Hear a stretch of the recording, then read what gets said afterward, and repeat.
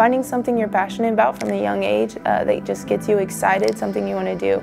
I think that's huge, pushing you to, you know, finish high school, go to college, and then it does just teach you like time management. People are always saying like, oh, girls can do what guys can do. That always seemed ridiculous to me because I feel like, why does it need to be reinforced? Like, obviously. Kaylee Johnson, the senior, with the putback. When you see like little girls who are so excited to see you, who really think you're a celebrity, like it really humbles you, and it makes you really grateful to be in this opportunity, and it gives you this platform where you do want to be the best role model you can be. When you know people are looking up to you, like you don't have time to slack off or you don't have an excuse.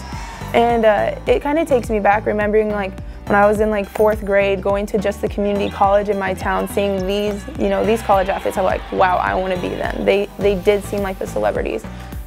I started sports just because it was something I was always around, and I wanted to be like my big sister, and she played basketball, so I wanted to play basketball. But then it grew to being more about relationships I was able to build. What a pass by Sneezik and the finish by Carrington. That was pretty. My dad played football and my brother played football, and so I just wanted to be like my family, and so I decided to just try it. And I mean, I was athletic, and so I tried it, and I really loved it. And all the guys on the team at first, they were like, what, a girl?